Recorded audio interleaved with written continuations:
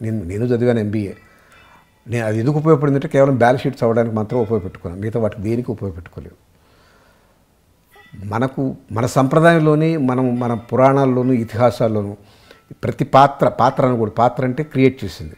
ప్రతి పురుషుడు, ప్రతి స్త్రీ పురాణాల్లో, ఇతిహాసాల్లో వాళ్ళు ఒక్కొక్కరు వాళ్ళ జీవితంలో మనకు ఎన్నో విషయాలు చెప్పారు. రాముడు ఎలా ఉండాలో చెప్పాడు, దశరథుడు ఏ తప్పు చేయకూడదో చెప్పాడు. ఆయన 3వ భార్యను పెట్టుకొని ఆమెకి ఏదో అనవసరమైనటువంటి వరాలు ఇచ్చి, ఆ వరాలు మళ్ళీ ఇచ్చి నానా దుర్భరం చేసుకున్నాడు. ఎట్లాగా అన్ని పాత్రల నుంచి మనకు నేర్చుకోదగ్గ ఎన్నో ఉన్నాయి, ఎన్నో అంశాలు ఉన్నాయి. రాముడి నుంచి నేర్చుకోవచ్చు, రావణాసుడి నుంచి నేర్చుకోవచ్చు. రాముడు ఏమి యజ్ఞాలు చేయలేదు, యాగాలు చేయలేదు, పూజలు చేయలేదు, కానీ ఒక ధర్మాన్ని పట్టుకున్నాడు. రావణాసుడు అనేకమైన పూజలు చేశాడు, యజ్ఞాలు చేశాడు, శివుని మెప్పించాడు, ధర్మాన్ని పట్టుకోలే. దెబ్బతింది ఎవరు? రావణాసుడు, రాముడు కాదు కదా. ఎన్ని పూజలు చేశాడు, ఆత్మలింగం సంపాదించాడు, శివుని మెప్పించాడు. రాముడు ఎక్కడ పూజలు చేసినట్టు, యజ్ఞాలు చేసినట్టు లేదు. యజ్ఞాల్ని కాపాడాడు, అంటే యజ్ఞం కావాల్సినటువంటి రక్షణ కల్పించాడు క్షత్రియుడిగా, కానీ ధర్మాన్ని పట్టుకున్నాడు. కాబట్టి అతని చేతిలో పత్తల రావణుడు కాస్త పోయాడు. ఇంతకన్నా బలవంతుడు, ఇంతకన్నా శౌర్యవంతుడు, ఇంతకన్నా పౌలస్య వంశం, గొప్ప వంశం అనే తక్కువ వంశంలో పుట్టలే. ఇవన్నీ చదవడం ఎందుకంటే ఇదే మనకు ఈ మేనేజ్మెంట్ థీరీసు ఇవన్నీ వాళ్ళు రాసిన వెటకార పుస్తకాలు ఉన్నాయే, అవన్నిటికన్నా ఉత్తమమైనటువంటి మన గ్రంథాలు అవి చెప్పడం మానేసాం మనం. మహాభారతం కానీ, భాగవతం కానీ, రామాయణం కానీ చదివితే మనిషి ఎలా ప్రవర్తించాలి, మనిషిగా ఎలా జీవించాలి, ఏది చేయొచ్చు, ఏది చేయకూడదు అన్నటువంటి అనేక నియమావళి మనసు పెట్టి చూస్తే తెలుస్తాయి. ఓకే, కథలా చదివితే ఏముందని, రాముడు, ఆయనకి 3 తమ్ముళ్ళు, ఆయన చేసుకుంది ఒక ఆమెని, ఏకపత్ని వృత్తులు. ఏకపత్ని వృత్తులను గొప్ప చెప్తామే కానీ దాంట్లో ఉన్నటువంటి గొప్పతనం ఏది మనం చెప్పం పిల్లలకి. సో నా ఉద్దేశం మన పురాణాలు, ఇతిహాసాలు ఏదో ఒక రూపంలో పిల్లలకి అందజేయాలి.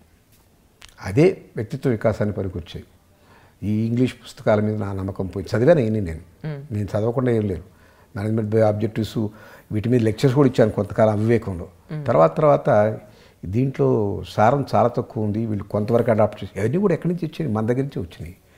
ఇవాళ గోతిక్ లైబ్రరీలో జర్మనీలో వాళ్ళకి వేదాలు అనేక కాండలు అంశాలన్నీ ఎక్కడే ఉన్నాయి. ఎప్పుడు తీసుకెళ్లారు. మ్యాక్స్ ముల్లర్ సంస్కృతం చదువుకున్నాడు. శాటిలైట్ లాంచ్ చేయడానికి అవసరమైన లాంచ్ ప్యాడ్ని మన యజుర్వేదంలో ఉన్నదాన్ని పట్టుకొని ఆ జర్మన్ సైంటిస్ట్ తయారు చేశారు. మన వాళ్ళు వదులుకున్నారు వాటిని. ఆర్ష విజ్ఞానం అంతా మన దగ్గరే ఉందమ్మా. అది లేకుండా మనం వదులుకొని ఇవాళ అమెరికన్ యూనివర్సిటీకి, జర్మన్ యూనివర్సిటీ పరిగిస్తే ఉపయోగం ఉంది. తెలుగు వాళ్ళతో తెలుగే మాట్లాడాలి అని ఒక నియమం పెట్టుకున్నారట. ఎక్కడికి వెళ్ళినా తెలుగే మాట్లాడతారు. ఎక్కడికి వెళ్ళినా తెలుగు వాళ్ళతో తెలుగే మాట్లాడతాను. నాకు ఇంగ్లీష్ రాదని కాదు. అసలు ఒక మనిషి ఆలోచన, ప్రతి ఒక్కరూ ఆలోచన అనేది ఉంటుంది కదా. నేను మీతో ఏం మాట్లాడాలనే విషయం నేను మనసులో ఆలోచించుకుంటాను కదా. ఆలోచన తెలుగులోనే మాట్లాడుకుంటాను. ఎందుకు? మాతృభాష, అమ్మ నేర్పిన మొట్టమొదటి భాష మాతృభాష. అది దాంట్లో మనసు దానిలో ఆలోచిస్తుంది, దాన్నే వ్యక్తం చేస్తే 100% ఎనర్జీ ట్రాన్స్మిట్ అవుతుంది. అట్లా కాకపోతే మీరు ఇంగ్లీష్లో మాట్లాడాలనుకోండి, నేను ఒకటి అనుకుంటాను, ఇది తెలుగులో అనుకుంటాను, దాన్ని ట్రాన్స్లేట్ చేస్తాను. మీకు తెలుసు కదా కన్వర్షన్ ఎఫిషియన్సీస్ ఉంటాయని. ఆ కన్వర్షన్ ఎఫిషియన్సీలో పడిపోతుంది. నా భావం పూర్తిగా వ్యక్తీకరించే అవకాశం లేదు. పరాయి భాష అది. దాంట్లో ఎంత గొప్పగా నేను మాట్లాడగలిగినా తెలుగులో చెప్పినంత స్వచ్ఛంగా, నిజాయితీగా 100% మీకు ట్రాన్స్మిట్ చేయలేను. అందువల్ల జర్మన్స్ వాళ్ళ భాషలోని అన్ని ప్రొఫెషనల్ కోర్సులు చదువుకుంటారు. ఫ్రెంచ్ వాళ్ళు వాళ్ళ ఫ్రాన్స్లోని ఆ భాషలో నేర్చుకుంటారు. చైనీస్ వాళ్ళ భాషలో నేర్చుకుంటారు. ఇంగ్లీష్ వాళ్ళు ఇంగ్లీష్ భాషలో నేర్చుకుంటారు. నీకేమి గాడు పట్టింది, ఏమి దరిద్రం పట్టింది ఇంగ్లీష్లో నేర్చుకోలేదు? మన భాషలో మనం నేర్చుకోలేమా?